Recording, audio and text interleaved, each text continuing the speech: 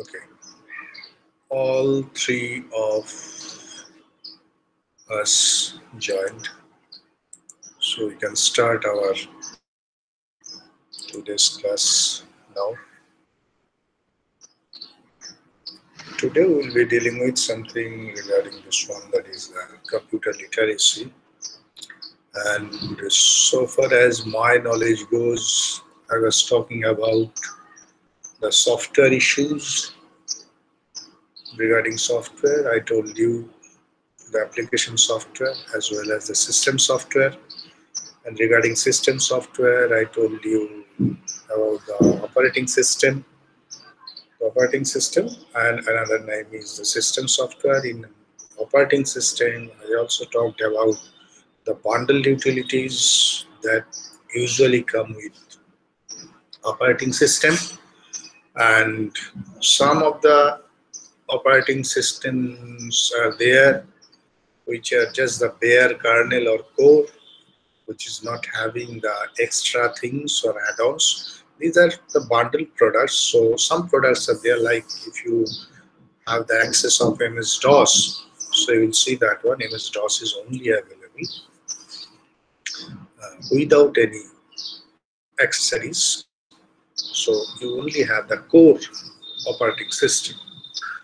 So regarding operating system, one thing is that operating system depends on the system hardware, and operating system is having its own architecture, development architecture based on the hardware itself. And that's why you will always see that one particular type of operating system cannot be installed in the devices or the hardware with which it is not compatible at all. And that's why we are having the Android operating system. This is only for Android operating system, only for the smart devices, smartphones, as well as right now the televisions also. You're getting that one Android operating system, and like some Google Assist or Google devices, extra devices.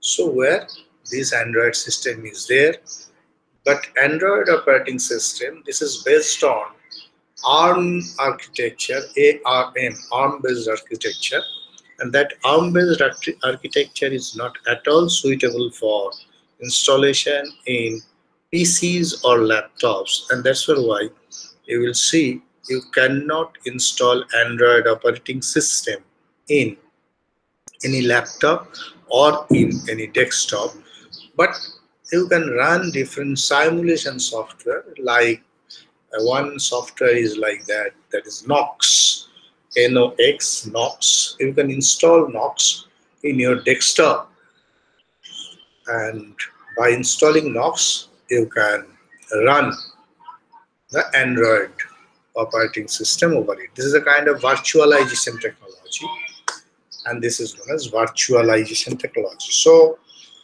today we will be going to talk about all these things, like what is virtualization and what is, I think last day I left one particular aspect, that is the partitioning of the disk. But if you want to install more than one operating systems in your machine, then you have to partition your hard drive, or even if you have a single operating system, there are different partitions in your hard drive. So many of right now, see the hard drive capacity as is enormous. So you can have the 2 TB, 4 TB hard disks also in the market. But previously we had near about 500 GB, or 1 TB is the minimum right now. Entry level machines, they are also having the 1 TB hard disk.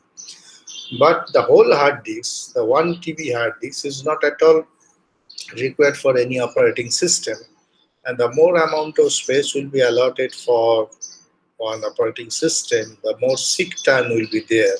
It will try to read the whole physical space, and that's why obviously the time for searching will be much more uh, bigger or greater than that of the smaller partitions.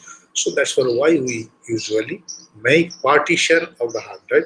Partition is nothing but uh, making some chunks to the whole hard drive, like 2, 3, or 4 different chunks. So in 1 TB hard drive, you can make 4 partitions like 250, 250, 250, and 250. So although you won't get 250 for each and every partition, there will be some bit of bytes will be reserved, some amount of space will be reserved for system files and for the memories also. But you can make this one so that your main operating system can be booted from a specified amount of space, and just by enhance the read speed and seek speed or upload speed from the hard drive. Now, regarding partitioning, I can show you that one, but right now I am not in a mood to tell you that one. That is the partition. So I will tell you that one later. But today, let us do something with the software itself regarding that one. We are going to the, say that is the application software.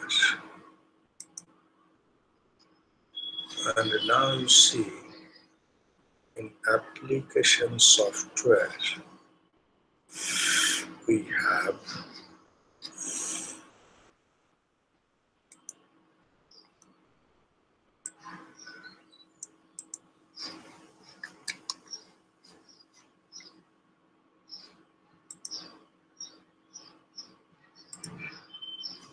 now you see, are you getting the screen? Yes, sir. Yes? Yes. Yes or no? Yes, yes, we are getting the screen. Your voice is coming very low.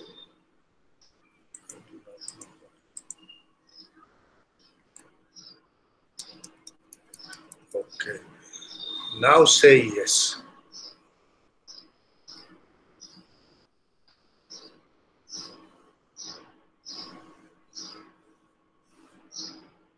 As rather getting your voice very low, so might be. Now see, let's start with this one. That is,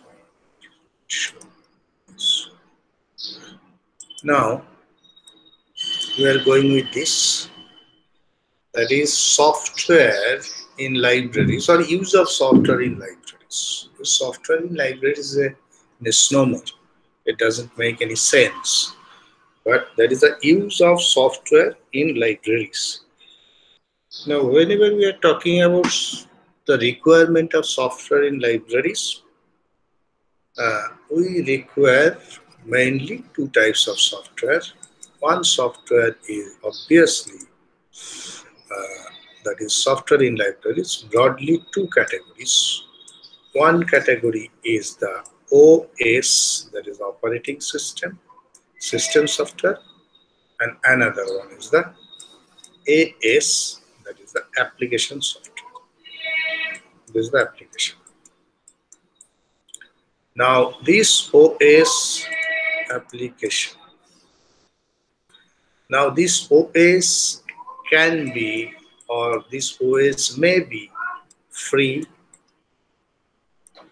or this OS can be paid. Now, whenever you are saying free, you can use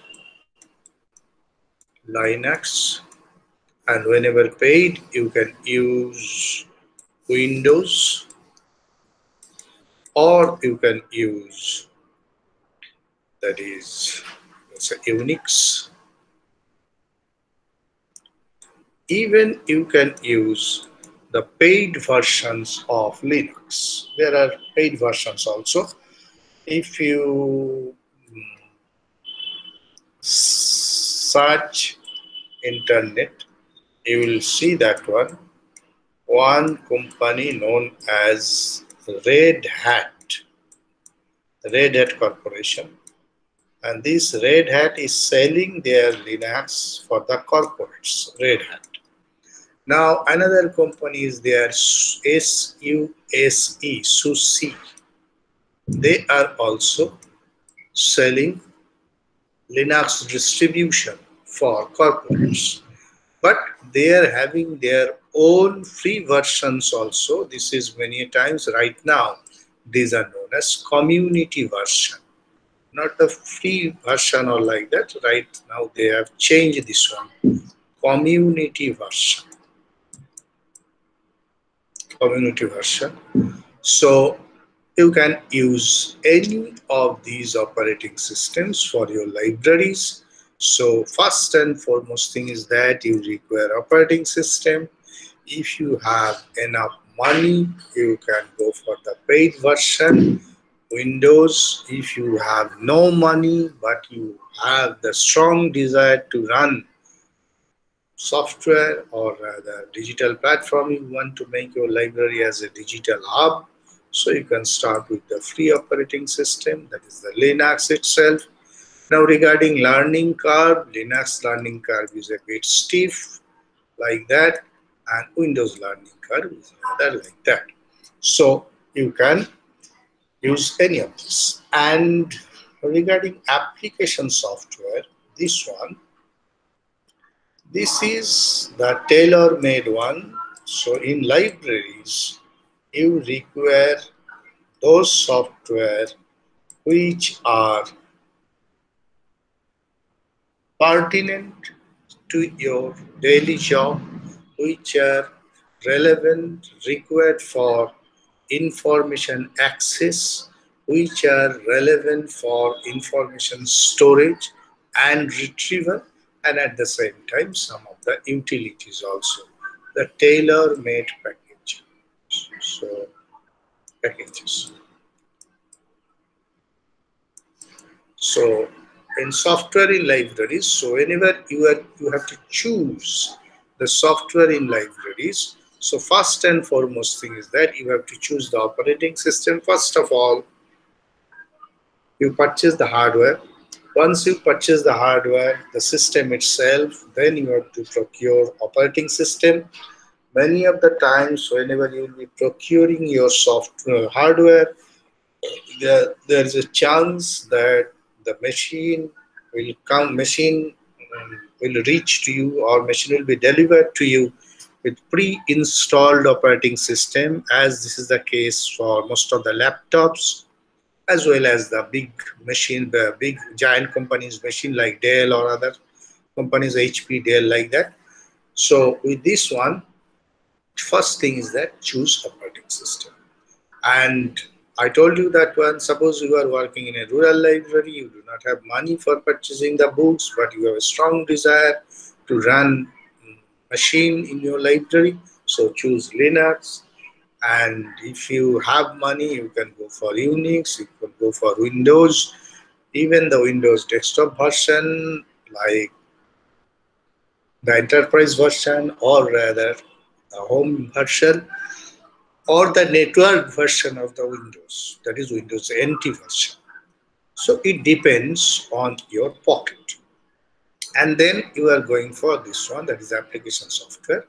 Now application softwares are rather the tailor-made packages for the libraries, and in application software, most of the application software specifically designed for Linux, these are free as well as open source. So you can easily opt that one for running in your libraries or in all the library machines, or even if you have the money with you, you can purchase software from the different software vendors, commercial vendors or commercial developers for the Windows platform, even for the Linux platform.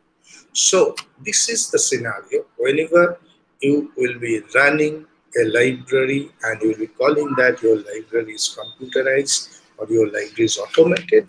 So apart from the hardware, you have to start with the software also. Now we are going to the next one. Now in application software, we have two things, that is the open source and closed source. These two. The open source, you can choose anything between open source and closed source. Now whenever you will be choosing open source, there is one catch, and whenever you will choosing the closed source, there is another catch. What are the catches? In open source, main problem is problem SUPPORT,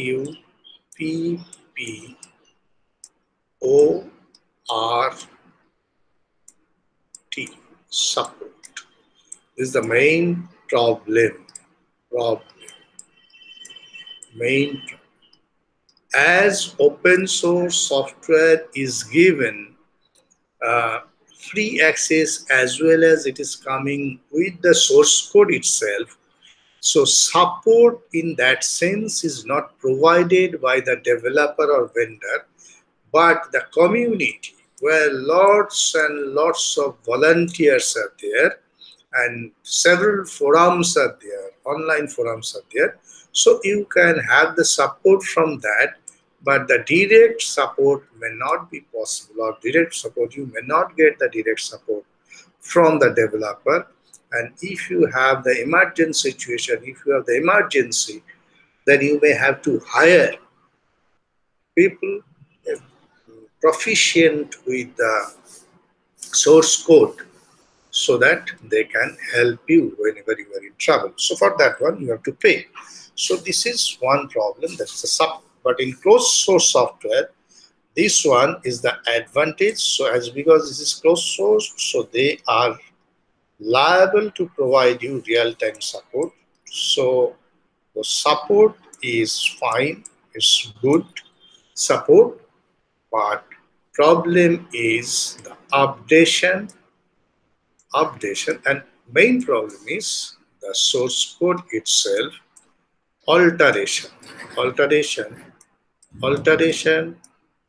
Now what is alteration? Now let me give you one example. Alteration.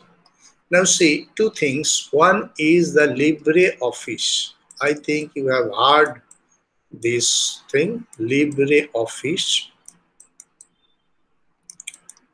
This is one software available. There's Office package.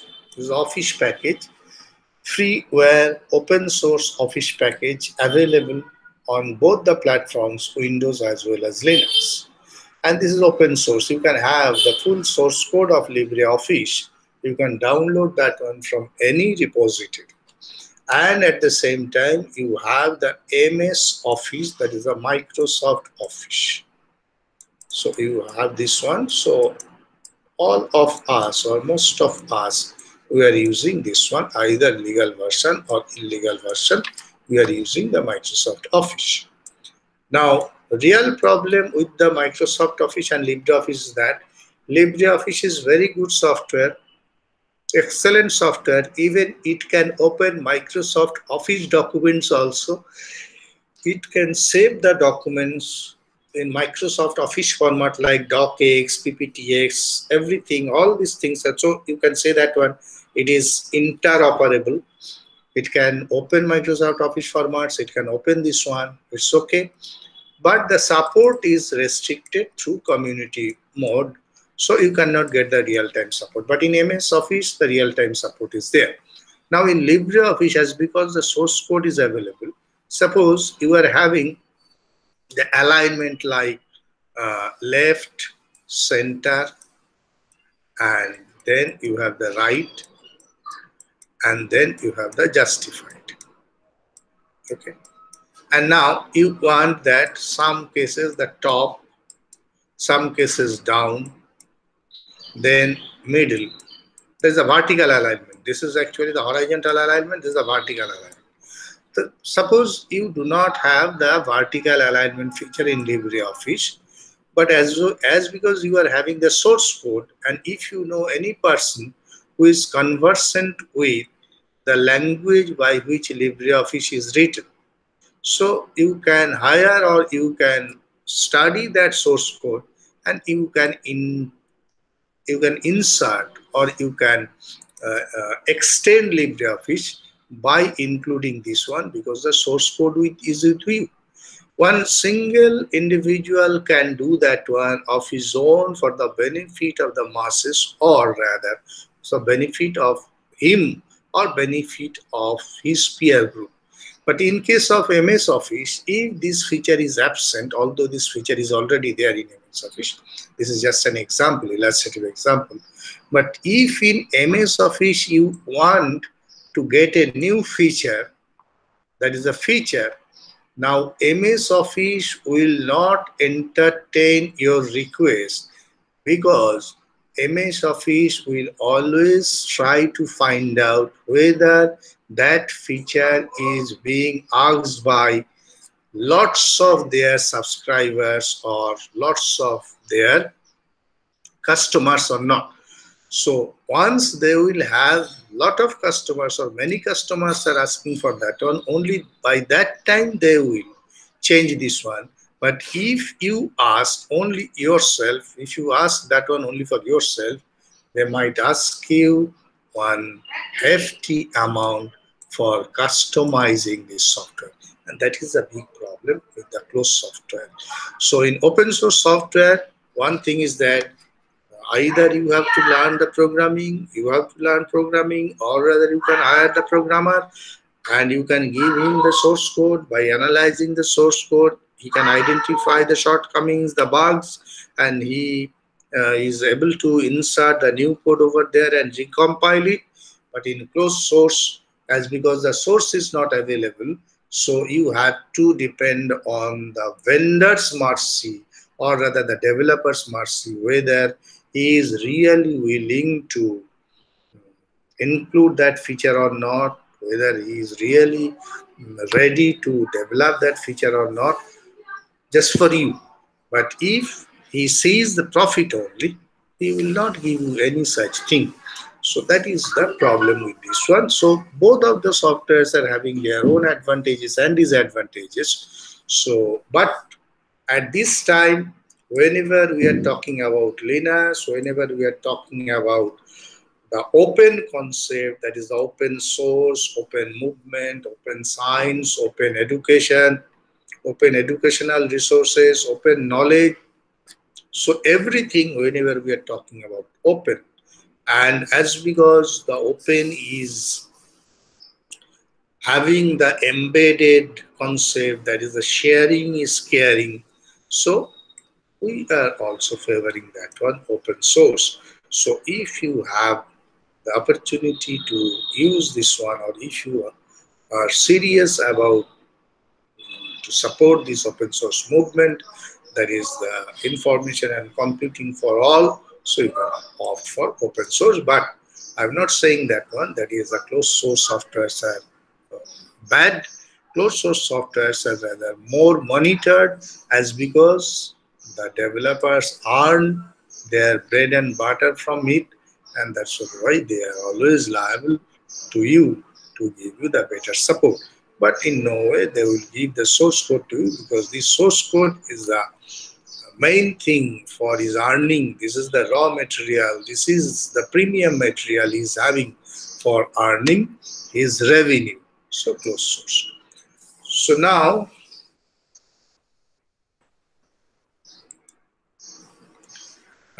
in library, the third one is, in library we are using different types of software, different types of software. I didn't mention the name of it, so I will mention the name whenever I will talk about this one. But the different categories, this is the types, means this is the categories. What are the different categories of software we do require in libraries? First and foremost thing, that is the database management system. So we have the database management system, we have the learning management system, not learning, This is a library management system. So one is the learning management system, another one is the library management system. So both are LMS. So you can see this one. You can take the both for us. But first of all, we require the library, traditional library management software. Then we require the digital library management software. You must have the clear understanding of reference management software, then the citation management software, then research support tools, that is for software for research, software for data analysis or big data analysis and big data analysis, software for messy data analysis, software for text mining, and at the same time you will require the web browser, and then database manager. Then you require scripting language, knowledge of scripting,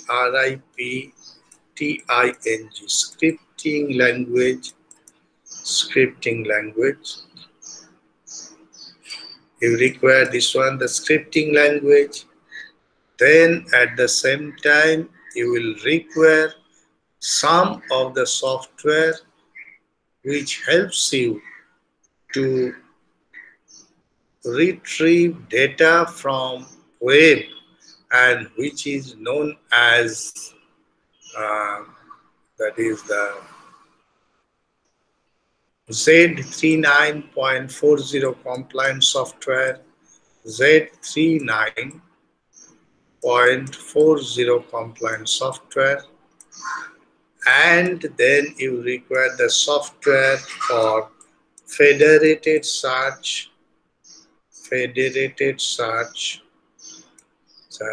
Then you have to understand something like discovery tools.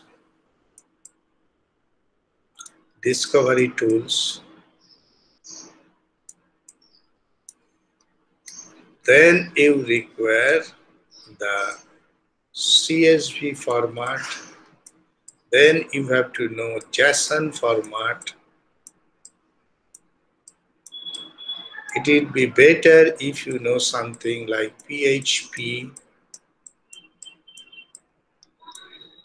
and at the same time something like Perl,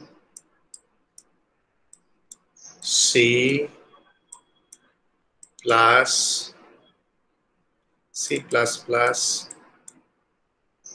and lastly scripting is already done, and multimedia authoring software.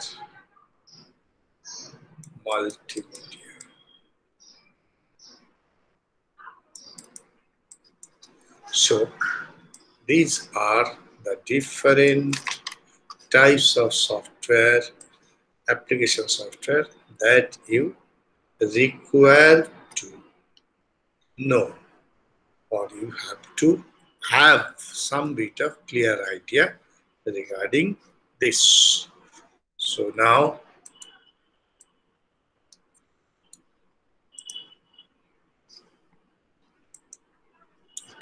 so I am here. Now I am here.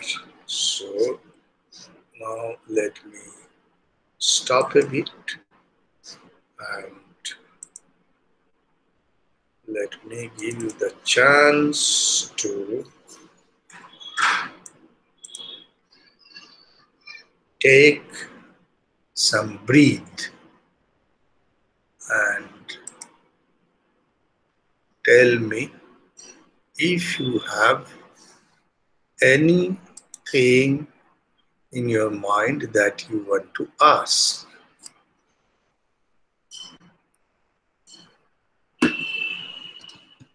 That you didn't get, you want to know, or rather you require something more. If you require anything, so you can say that one, otherwise I will again proceed to that one. So this is just I'm giving you some bit of break for grasping. Sir. Yes. So what is the requirement for Linux paid version? I mean, there are lots of support available for Linux open version. So what is the need? What is the need? What is the need? Okay.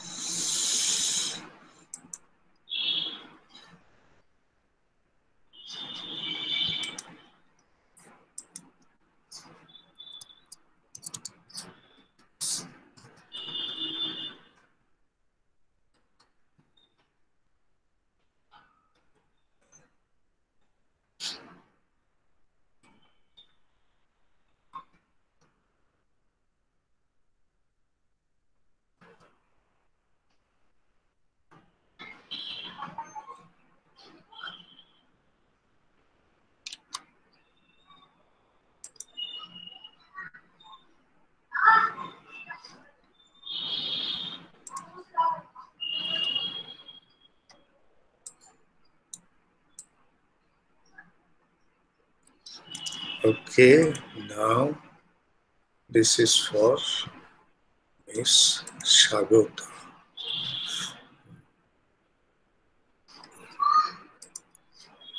Present now, enter screen, share. Okay. Now see this one. This is the Red Hat store, or rather you can go to the redhat.com, then we'll come to the store. Now see why this is Red Hat. This is Red Hat because see the hat is red. Okay, so this Red Hat is one company. Right now it is rather maintained by Oracle. So Red Hat. Now if you go to the product, now you will see there going for Red Hat Enterprise Linux, Red Hat this, Red Hat OpenStack platform, Red Hat virtualization, and a lot of things. So you better go for the Red Hat Enterprise Linux. Check it. Now see what is this? The hybrid cloud.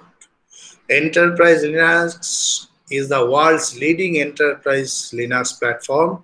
Is the open source operating system, is the foundation from which you can scale existing apps, roll out emerging technologies like that.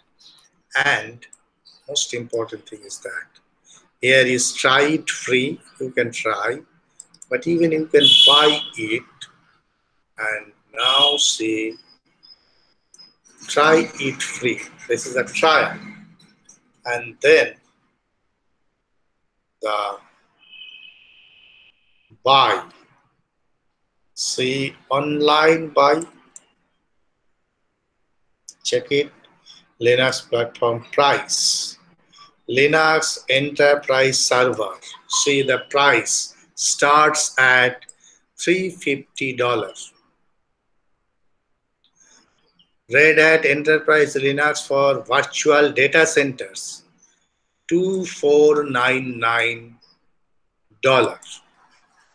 Red Hat Enterprise Linux Workstation, that is $180.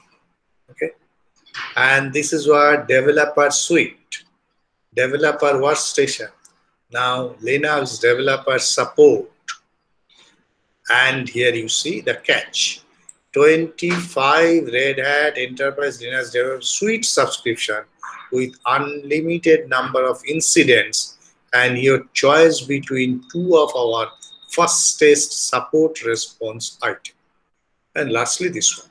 So what is the important thing is that whenever you will be purchasing this one, this enterprise or any version where they are charging money, this version is a customized version for that type of organization, that type of corporate houses where the Linux, the version of the Linux is required more security, more robust thing, more power, and the code is super fine, trimmed down codes, that source code, and most important thing is that the support That is important thing. They are charging that one from the support for the support.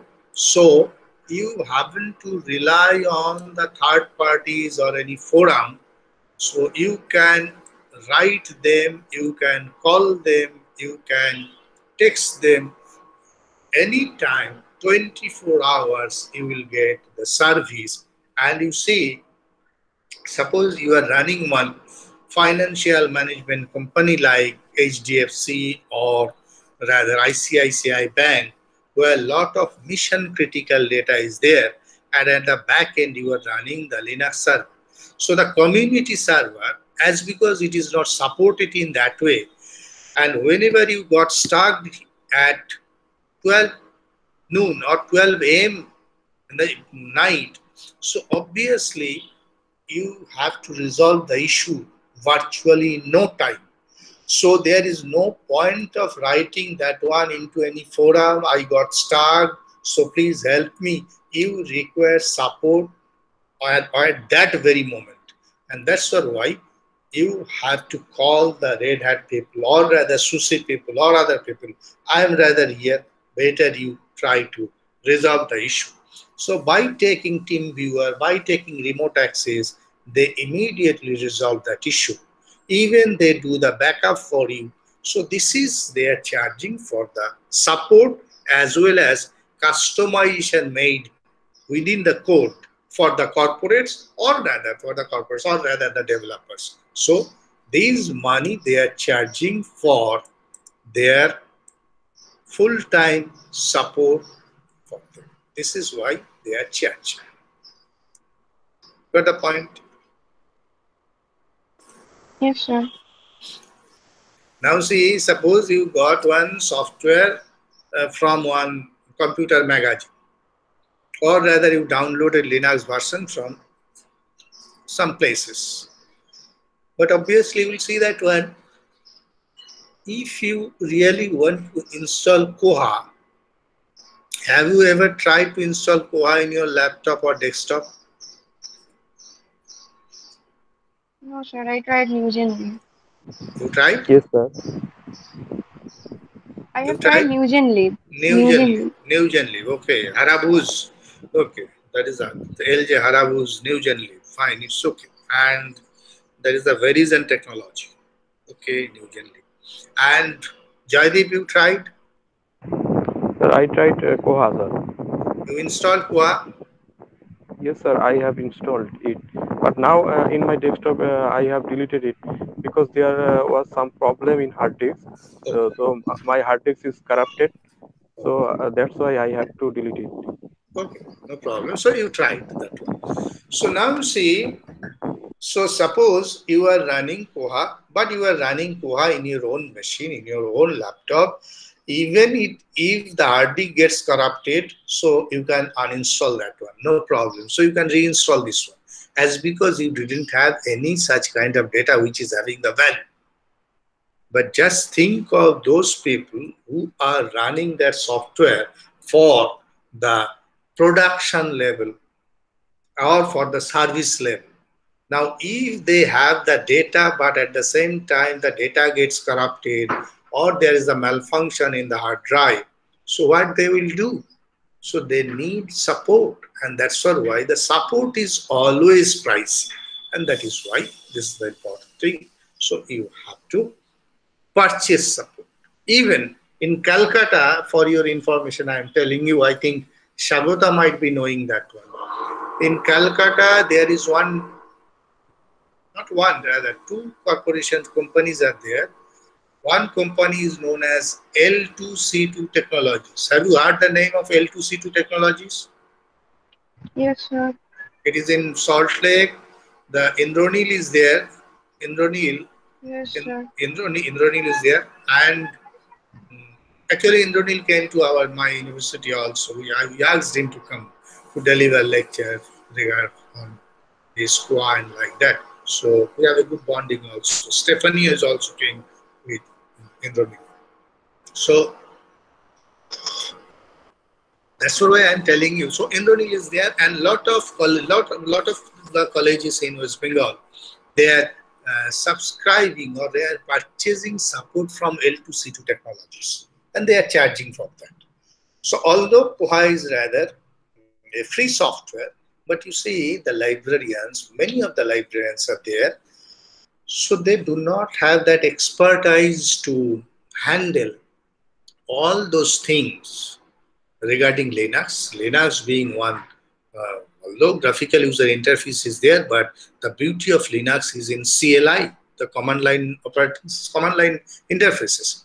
So you have to know the command line interface, or rather the different commands for that one you have to issue, and at the same time you may have to customize that one. You have to change your port files, you have to change your Apache configuration file, you have to change your Koha site enable file, Koha HTTPD file.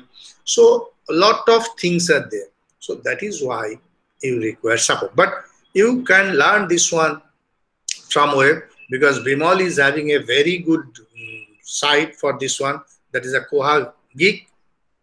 That site is very good site. You have the one very good distribution by ARD and Sunita Varve. That is the Linux that is based on Lubuntu. Lubuntu. That is also a very good distribution available from SourceForge. And PSM developed one software, that is Linux for Librarians, LFL. And so a lot of different versions of Koha are there, but if you install Koha with your own, you will develop some bit of confidence. But everyone, whenever you have to install that one for your college, and whenever you have to show the result, output of what you are doing with that machine to the library authority, to the library committee, you always have to be careful about that one. You yourself may not be able to resolve all the issues, and that's why you might have to take the help of the third parties or one agency. And while you will be going for the agency, then you have to pay. So that is what is, although Linux is free, but you have to pay for that one. Okay. Now, any other thing?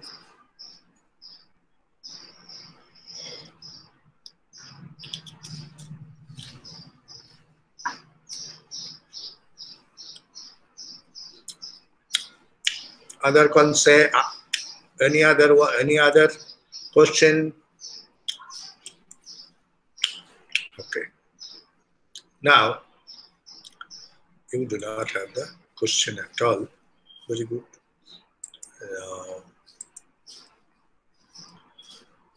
See this one. And now, as because you are not having any question, let me ask you the question.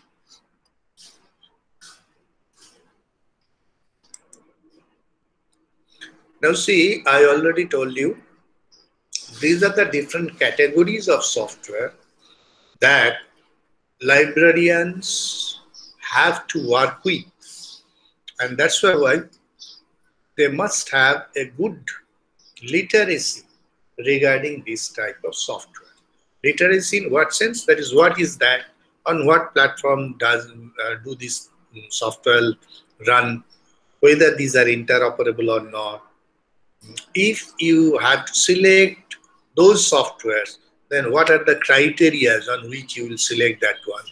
So this administrative portion, as well as little bit of activities, that is a bit of simple running of this one, this is important.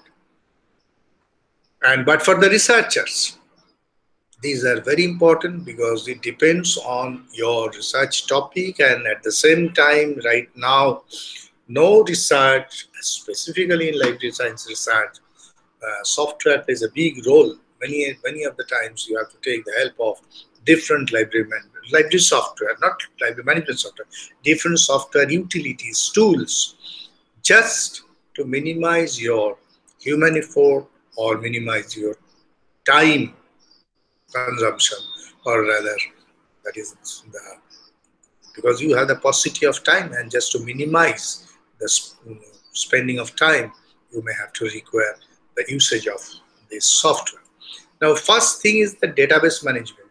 Now, tell me that one. So, have you ever used any database management package for the database management package that can be used in libraries?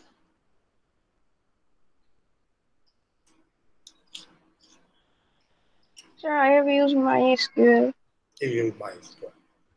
I think everyone use MySQL. Those who work with Koha, they used MySQL, and those who are with the online, or rather having their websites or develop something, so they work with that one. So now you use MySQL, and that is a free software, MySQL, and a fork of MySQL is also known as MariaDB. So one, you can use both, any of these two, that is MySQL software as well as the MariaDB. Then another database management software is there, that is the PostgreSQL. PostgreSQL, if you use DSpace, if you try to install DSpace, the DSpace is working best on the platform PostgreSQL, PostgreSQL. Sir, I use PostgreSQL for NewgenLib. Okay, that is also good, because PostgreSQL, MySQL, you can use MySQL also for DSpace. There is no problem. Only thing is that you have to connect that one with the real parameters or database connectivity configuration. So you use NewgenLib. So NewgenLib you can run NewgenLib by using even Microsoft SQL Server also. Only thing is that the parameter connectivity is important. Very good. You use PostgreSQL. So apart from that, we are having another very good SQL Server. That is the Microsoft SQL Server. But Microsoft SQL Server is not free. There is one Express edition available. If you ever run Sol demo version, you will see that one. Sol demo version is coming with Microsoft SQL Server Express, which is a very trimmed down version of Microsoft SQL Server, real Microsoft SQL Server. And real Microsoft SQL Server is rather pricey, costly, and this is that the price is dependent on the number of users. So number of users, they are calling that one number of seats. So number of seats at a single point of time, if 25 fellows are using this one, so they will charge for that one. If your total number of users is 30, they will charge different way. But Microsoft is having the educational licensing policy, so that's for why this thing will be reduced. But if you want to run Microsoft SQL Server, you have to purchase it. Otherwise, you can use MySQL, you can use PostgreSQL. Even there is one very small and free SQL Server available, that is known as SQLite. SQLite, SQL3 Lite is right now available, and this software is also very good, not only for the library databases as well as for the web softwares also, web developed software. So software for web applications. So you can develop software for the web applications also by using SQLite. So I talked about 3, or rather 5. 1, 2, 3, 4, 5. 4. So one is SQLite, second one is MySQL, third one is PostgreSQL, and lastly I talked about this one, that is the Microsoft SQL Server. But apart from that, there are other softwares also, like you see DBase, FoxPro. These are also the database management system, but these are not the relational database management system. Right now, whenever we'll be talking about database management system, we have to talk about relational database management system. Do you have any idea regarding what is relational database management system? All entities are connected with each other. What? Each entities are connected with each other. That is known as relational database model. But as you say, there is a concept of primary key and foreign key. In case of this type of relational database management system, so your primary key must be related with the foreign key of a second table. And if you do this thing like this, so it will create the ER relationship, that's the entity relationship model, ER model, entity relationship model. So that's why this type of databases are having lot of tables, not a single table. These are not the flat database, that is one table is having all information. These are having lot of tables, and each and every table is connected with other table with the help of primary key or foreign key, primary key as well as the foreign key. That is known as entity relationship model. Okay. Pavitra Sharma, Yes, sir. are you getting this one? Yes, sir. So this is the entity relationship model. So I can show you that one later, what is the entity relationship model, but right now just go with the categories. Now second thing is that library management software, you know that one, library management software. And regarding library management software, so these categories, these types, whenever I'm saying you, these types can be both open source as well as closed source. Okay, both closed source and open source. So in library management software, as just Sagata told that one, NewGen Leaf is one library management software. Then you can start with that one, the library management software. Lots of library management softwares are available. So these are open source as well as the closed source.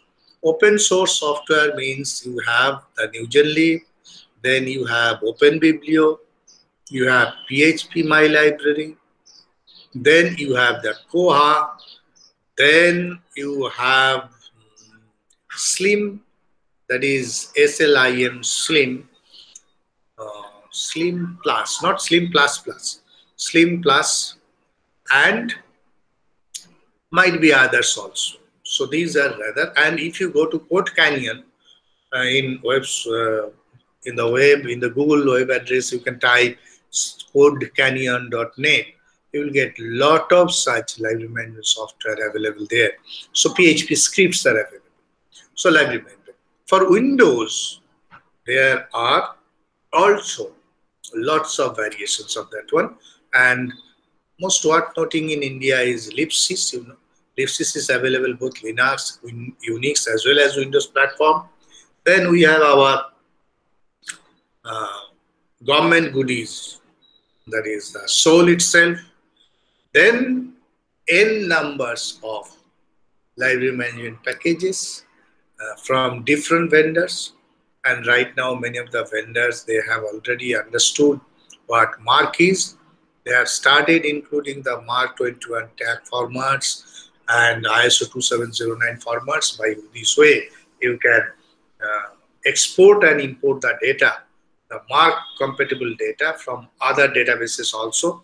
If you download the data from the Library of Congress catalog, if you download the data from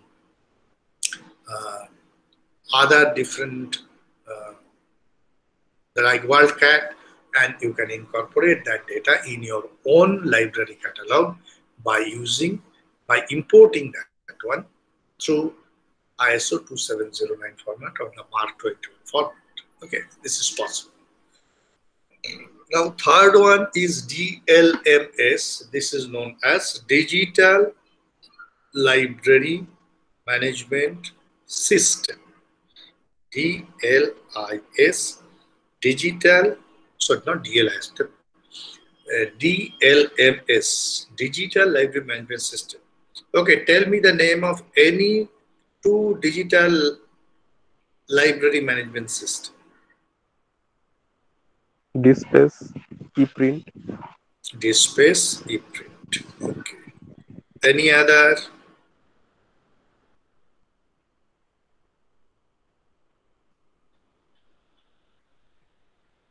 DSpace and ePrints, these are the de facto digital library management tools. Greenstone is fine, but Greenstone is having its own limitations and DSpace is having its own limitations. But Greenstone is preferable because you can burn that one in CD, and even Greenstone can be used in the offline.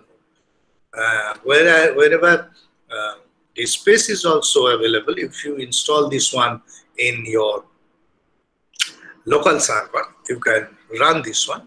But DSpace is robust in feature, as well as DSpace got too much of fame because of the patronization of HP and as well as the MIT, that is Massachusetts Institute of Technology. So HP, Hewlett Packard's backing, and at the same time the MIT's expertise, that made DSpace near about a kind of standard for maintaining the digital resources. And most of the big companies, libraries, even apart from the libraries, the vendors, they are keeping their digital resources in DSpace platform. Greenstone is good, but metadata harvesting or metadata assignment in Greenstone is a bit cumbersome, and a lot of things you have to write by your own hand. The same thing goes with that one. But if you can integrate the metadata harvesting with other metadata repositories, and from where you can search the metadata and you can dig that metadata out, and whenever required you can just change your metadata, then it would be better. But in Greenstone, this feature is rather limited.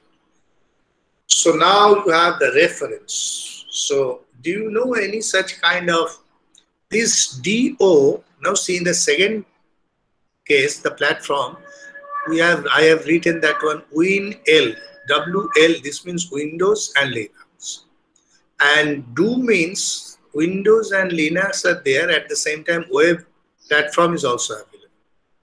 And open close means the open version is also available, closed version is also available. Now reference manager. Yes, yes. Sir, is Fedora digital library management software? Yes, yes. Fedora is also a department, sorry, that department. Okay. Fedora is also one digital library management software, Fedora. So, if possible, I will show you that one, how to install that one. So, let's see. Okay. Now, reference. I think you people use different reference management software.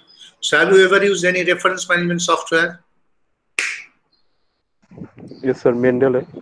Mendeley. You use Mendeley, Zotero. Then, have you used EndNote? No, sir. No. No, sir. So, EndNote is there. Have you used JabRef? No. No? Okay, let me show you that one.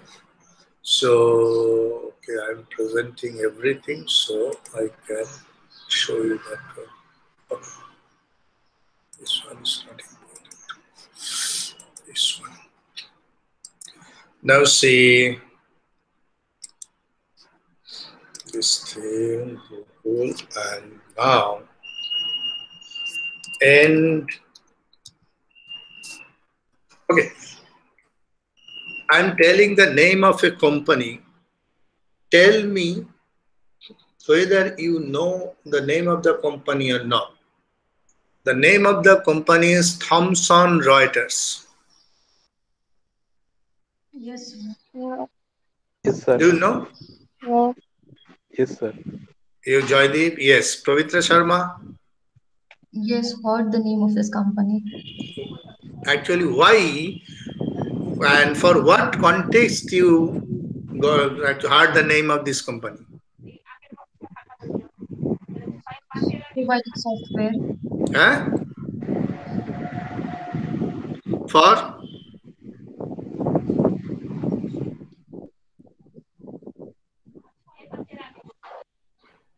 For what? Sir, for indexing service, Okay. indexing databases. Okay, very good. Now see, let me tell you one very important thing, and this is very important, specifically for the researchers. Thomson Reuters is, or rather was, a company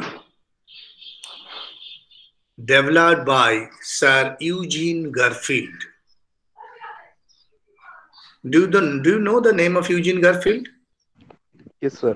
Okay, Yes, the sir. person who developed Science Citation Index and later the Social Science Citation Index, and who is the pioneer, or rather, even after after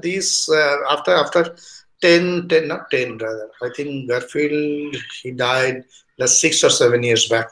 So after the death of, till date, if you rank the authors in library and information science field, you will see that one still date Garfield is coming at top, the rank one. So Garfield, Sir Eugene Garfield, he developed Thomson and Reuters, and right now this particular company has changed its name and known as Clarivate Analysis. So right now they are, so EndNote was or is a product of, say, Clarivate Analytics. So EndNote, and this is what the EndNote. So EndNote is a reference manager, and EndNote is a reference manager, and you can say, see, buy. This is the version 20 of EndNote is right now available, and you will see that one. This is the price of EndNote.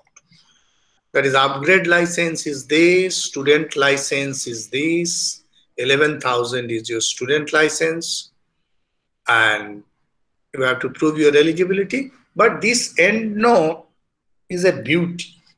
Beauty in what sense? I do have the EndNote, and this is a real beauty to work with EndNote. But however, I will tell you this one later. So EndNote, this is, you see the trademark.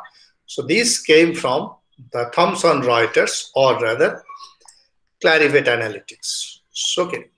So now this one, and if you had think that I do not have money, and almost all the times you are saying open source, but whenever it is coming for the software, you are showing us only the pricey tools. So that's why right now I'm showing you one thing that is known as JabRef. This is the free reference manager, same as Jotero, or like that of Jotero, but more powerful than Jotero. And you will see that one is a Windows software. You can download it in Windows, and you can run this one. You can search literature from different places, and for your literature review, this JabRef and EndNote is a beauty. You can search the relevant literature from the web, and it will download that one, even the abstract, even the full text if possible, and from that one you can collect all information like that. So this is the JabRef. Now another software is available, although not free, but usually do a very good job, that is known as CetaV. So it is rather a pricey. Pricey means, but not that much. CetaV, this is also a very good software, reference manager, and this, a free download is available. But if you want to procure that one, you will see Citavi for Windows. So free version is available, and if you want to purchase the full version, it's just like 5,000 something. So 5,900 most probably. I forgot right now. Citavi.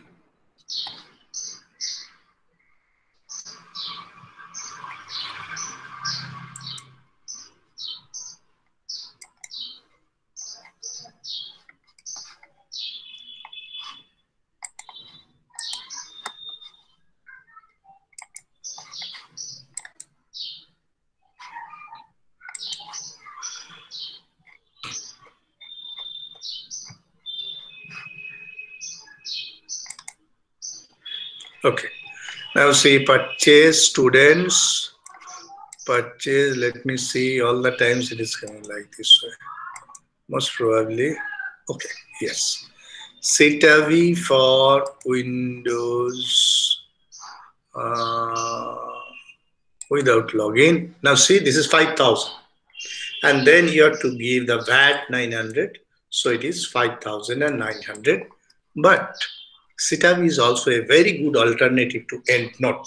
And by paying 5,900, you can have the Citavi license for you. So this is what the Citavi. So there are apart from that, you have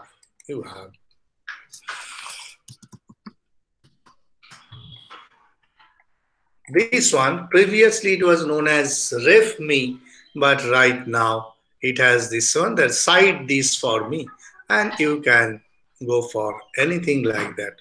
So from the web itself, you can use the reference managers. So just API style and choose the website. Suppose you have one website, click it and write here the web URL https://blisnbu.ac.in and search. And you see, this is what is your thing. Okay, we found this one, that is authors, nothing is there. Then first name, author, head, then BLISNBU, website, here publish, website name, DEPARTMENT, Department of LIS, University of North Bengal. Publisher, UNIVERSITY, University of North Bengal. Access date, complete citation, and you will see this one here. This is your APA style. Citation is ready. Okay. And you can copy this one. Just copy this. And if you need to keep it, as because you already copied this one, your bibliography, so this one. So now open in your notepad, paste it, it's done. But if you use Mendeley or JBref or like that, so this will be auto-generated. So alphabetically it will be arranged. So in this case also it will be arranged, but you have to save that one in your by making one account. So there are other, so this is what RefMe. I think BibMe is also there. Another site is there that is known as BibMe. God, Citavi. Now write BIBME. BibMe. See, this is also free bibliography and citation maker. So lots of such things are there. So now there is no need to do this one anymore. So now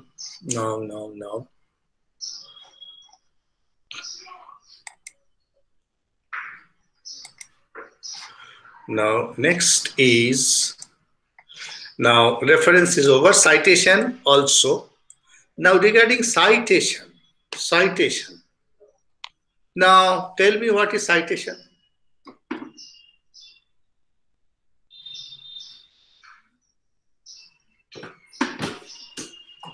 Giving acknowledgement. Giving acknowledgement to the author. Giving acknowledgement.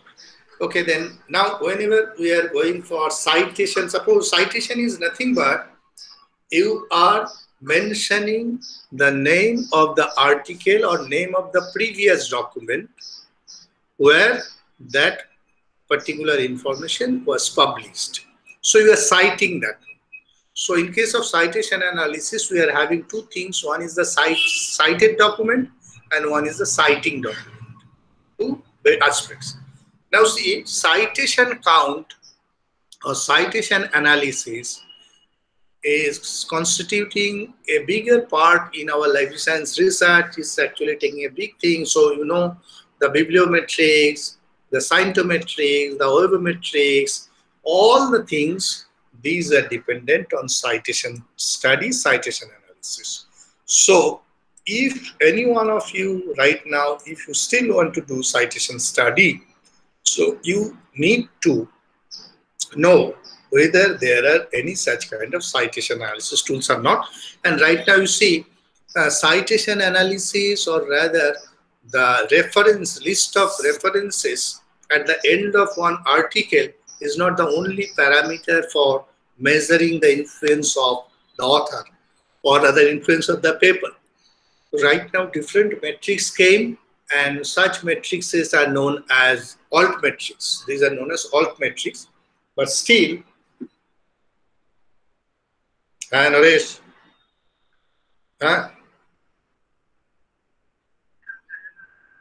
সোমবার, আমি সোমবারের আগে যেতে পারবো না, আমি আমার শরীর খুব ব্যথা। সোমবারে যাব, সোমবারে ওই আরেকটা মিটিংও আছে, তার আগে হবে না।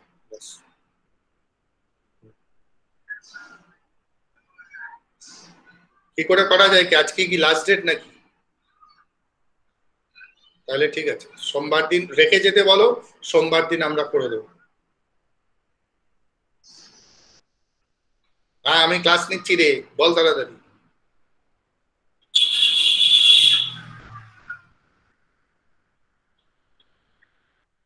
কি লিখে দিতে হবে? ও, ওইটা তাহলে নরেশকে, আমার কম্পিউটারের মধ্যেই আছে ঋতুপর্ণার লেখা, ওইটাকে বল, ওইটাকে খুলে ওইখান থেকে ওটা চেঞ্জ করে, ও সই তো হবে না, সই কি করে হবে? আর সইটা, ও তারপরে স্ক্যানও করতে হবে। 26 তারিখ কি বার? 26 তারিখ সোমবার। 26 তারিখের মধ্যে তোদের পাঠাতে হবে, অনলাইনে আপলোড করতে হবে। আচ্ছা ঠিক আছে, তাহলে আমি আজকে আমি করে তোদেরকে তোদের ইমেইলে পাঠিয়ে দিচ্ছি, জাহেনা আর ইয়েতে। দাঁড়া, চার, বুঝে গেছি, ঠিক আছে। ওটা কি লিখতে হবে আমাকে হোয়াটসঅ্যাপ করে পাঠাতে বলো। আর ওটা, হ্যাঁ, তোর কি করতে হবে?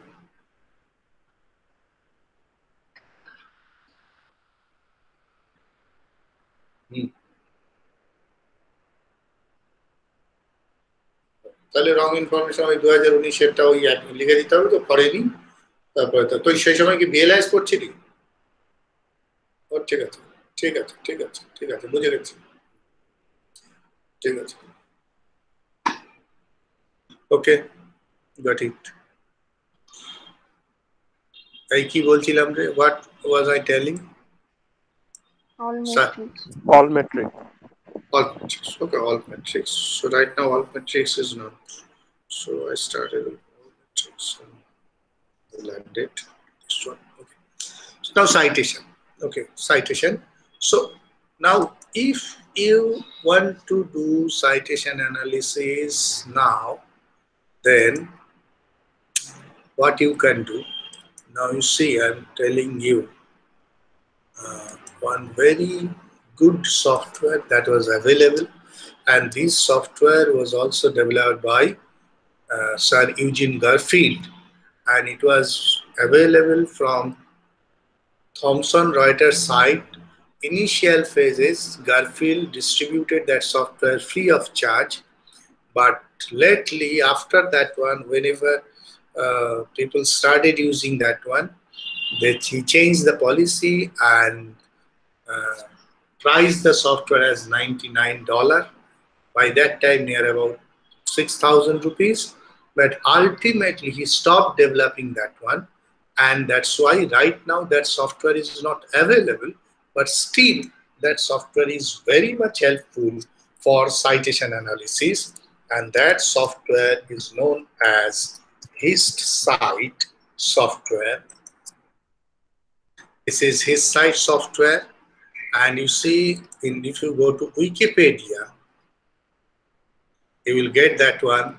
HistCite is a software package used for bibliometric analysis and information visualization. It was developed by Eugene Garfield, the founder of Institute of Scientific Information and the inventor of the important information retrieval tool like Current Contents and Science Citation Index. Okay, so it was there, and ultimately this one is stopped. HistCite was on Windows software and it works with Internet Explorer. Okay, so if I do not know whether you will be able to download that one, but I have the copy of it, so I can upload that one in our departmental site. But now see, this is site, say the Clarivate analysis, system analyst support. I think it's still available to download from this one.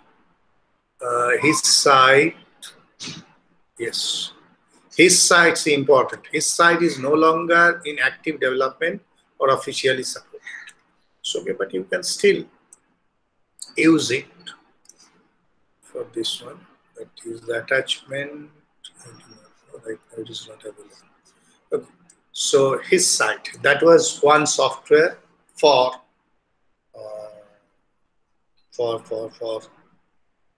citation analysis. Now I cannot run this software right now here because this machine is the machine in which I am rather showing you. Yes, HistCite installer is there. Okay, got it. Yes, this is the HistCite installer. You see, this is installing installer.zip. So you can even install this one from this page by going to this one, and you have to run this one under Windows platform. So you can even find out the H index, you can find out G index, you can find the impact factor, everything. So you can use this one from, you can find out this one there. And then we have another software for citation indexing that is known as BibExcel. A bit hard tool, but it's a very, very, very good tool. By Ole Parson, this fellow, this one, that is Ole Parson, he died, you know, just a few years back, died. Ole Parson, BibExcel, he developed this software, BibExcel. This is the, and you can download the latest version, that is from 2007. I downloaded that one and I executed that one in Windows 10, 64-bit, and it still runs, no problem. You can also try to download this one and use this one a bit. And there are so many exercises are there. So you can download that one, the Web of Science data, and it will take some bit of time to learn. But once you will learn that one, you will see that on your citation analysis, even you can write articles by using this software that is taking the data from different places and placing the data and analyzing the data by using this software. So this software is a very good software for citation analysis, so that you can find out co-citations, bibliographic coupling, subject mapping, and almost all. whatever the different aspects are there in citation analysis, you can do this one. And lastly, you have the impact factor or like that. So if you really want to get the impact factor of any journal, so you can go to my website here. Here I have gave one particular tool so that you can get that one. This is my website, and just you go for this one, the My Software tool download. I think most probably it's under download. Yes, My Software tools, DDC summary. This one is DDC summary. Okay, and then let me see. Yes, this is what, these are the software tools here. You see, is the DV hierarchy is there, and then his site. This his site to WS converter. This particular one is, you can convert that one. The his site software downloaded and Web of Science converter and research matrix calculator, one thing. And this is the research matrix calculator. This is the web version. So you can go to this place for calculating the impact factor of any journal. So only thing is that you have to give the year here, for which year you want to identify the impact factor. Suppose you want to identify the impact factor of a journal of 2020, then you have to count the number of citations, number of articles published in 2019 and 18. So now you have to write that one. Total citable items. How many total articles were published in the year 2019? Suppose if this is a quarterly issue, the journal, and 8 for every issue. So 8 into 4, that is 32. 32, and this one also 32. So total citable was 64. And in 2019, how many articles cited that one? So suppose this was 8 and this was 10. So obviously we'll see total cited 18, and this is your impact factor. So this impact factor calculation, you can do this one. You can, so you know that one, the impact factor development, or rather identification of impact factor, calculation of impact factor is already given in different websites. So you can take this one from this place, and at the same time you can go to this place also. That is what, so YOUTUBE, YouTube, and if you go to YouTube, and then this one is as question view. What is it? Manage your security issues from home. Okay.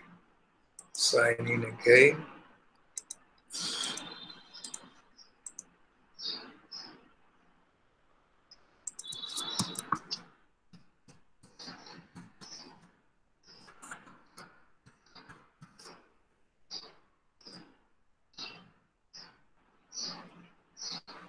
Now here you see, this one is my institutional ID, and I want to change this one as this one.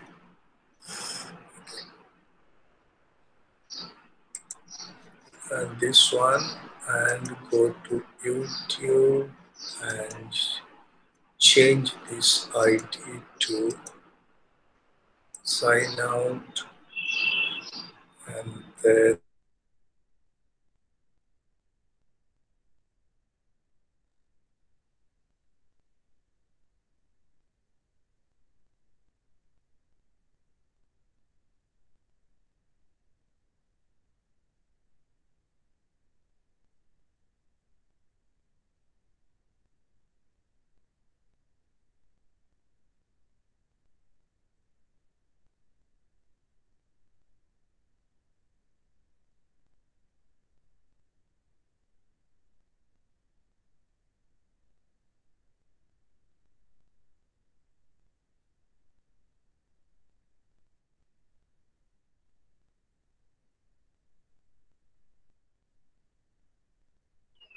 Sir, What happened? শুনতে পাচ্ছ কিছু? No. হ্যাঁ, sorry,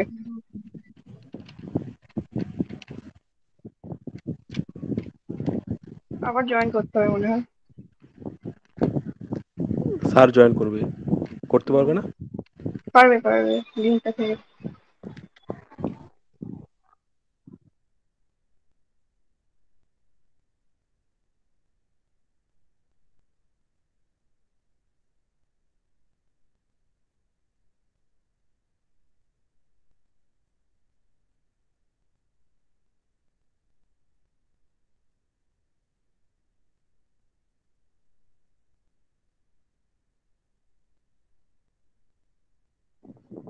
sign out করেছে, সেই জন্যই মনে হয় এখান থেকেও সাইন আউট হয়ে গেছে। হ্যাঁ,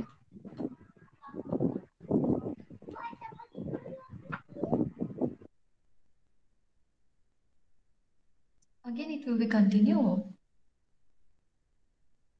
Don't know. yes.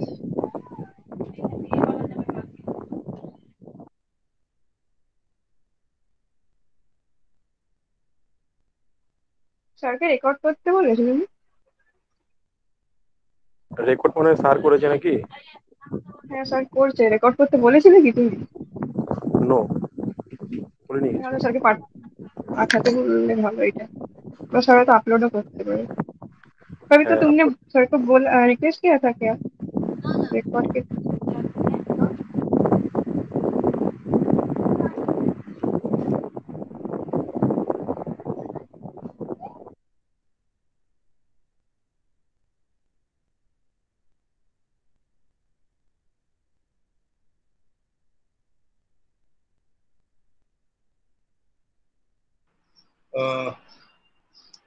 Did you get that one? The different things, I actually in a hurry, I shown you a lot of things. So right now, I think it's too much. Yes, you raised your hand. Okay. Sir, I couldn't see anything. You couldn't say anything? Sir, each one of us couldn't see anything. Why? He was left, sir. Yes, I because you see that particular video. Okay, you didn't get my YouTube channel, that one? No? No, sir. No, sir. Okay, let me see. Okay, I'm rather showing. Now, let me present my entire screen. Now, see, are you getting this one? This YouTube? Yes, sir. Okay, now you see, this is my YouTube channel. Okay, and here you will see this thing, and this one, the second one, impact factor journals, as per journal citation report. This particular video, okay. So this is what? So this is here. So you can have this one from those places if you want to get that one, the impact factors or like that. Okay. And with this, I think sharing and other thing is, so last thing we did that one, that is the citations. So apart from citations, what we have, that is a citation, then research, big data, messy data, text mining. I will like to talk that one later. So right now it's too much because right now it is 1.38. So I'm taking this one for near about 1 hour and 30 minutes. Oh God, you people are not saying anything. Okay. So closing this one right now and stop sharing. Okay. So now I think it's the high time to complete. So if you have any other thing to know, you can ask me, or if you are hungry and you want to quit, so just tell me goodbye. হ্যাঁ, কাল class হবে। Hmm? কাল class হবে? Tomorrow, Saturday. না, কালকে আর class হবে। আজকে করেছি, আর দরকার নেই এত ক্লাস করে কোনো লাভ। ওকে, আবার সোমবার মঙ্গলবার। স্যার ওকে, একটা হ্যাঁ। স্যার আপনি বললেন যে ইউজিন গারফিল্ড এখনো র্যাঙ্কিং এ 1 নাম্বার আছে, সেটা কারণটা কি বলেননি? কারণটা হচ্ছে যে Garfield, now see, ranking means what? The more you write, the more it is published in Web of Science, the more your impact factor will be there, and obviously your rank will be higher.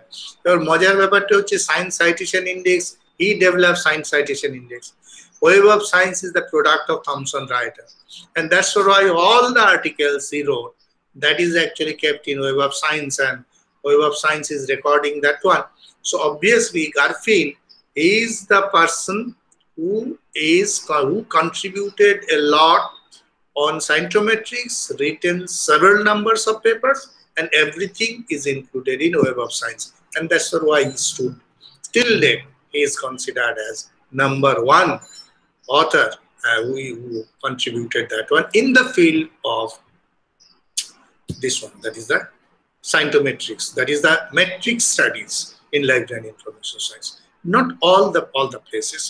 He wrote in different subjects also, but that is restricted. Okay, so okay, now I'm feeling hungry. Thank you very much. Thank you, sir. Thank you, Thank you, sir. sir. So I am recording this one, so I think this particular